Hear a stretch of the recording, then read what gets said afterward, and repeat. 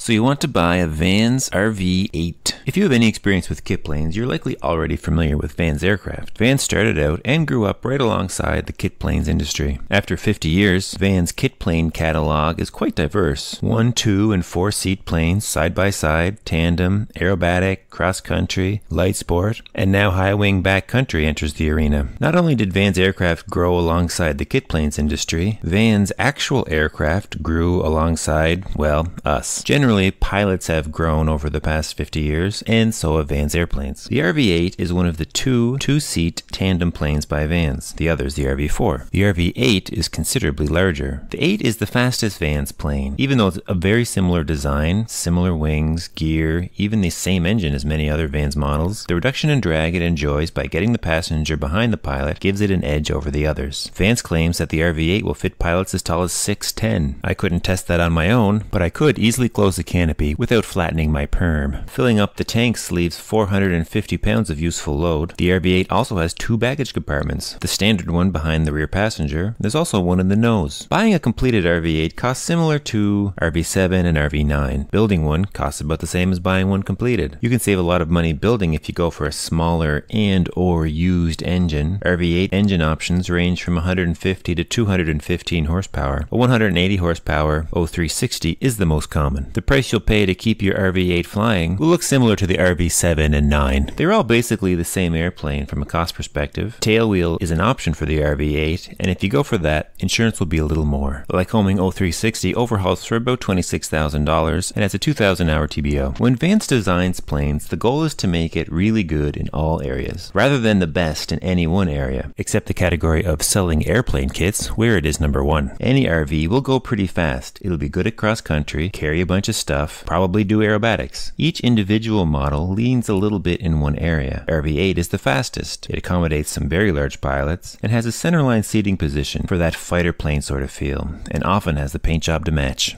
That's the Vans RV-8. Thanks for watching. See you in the next.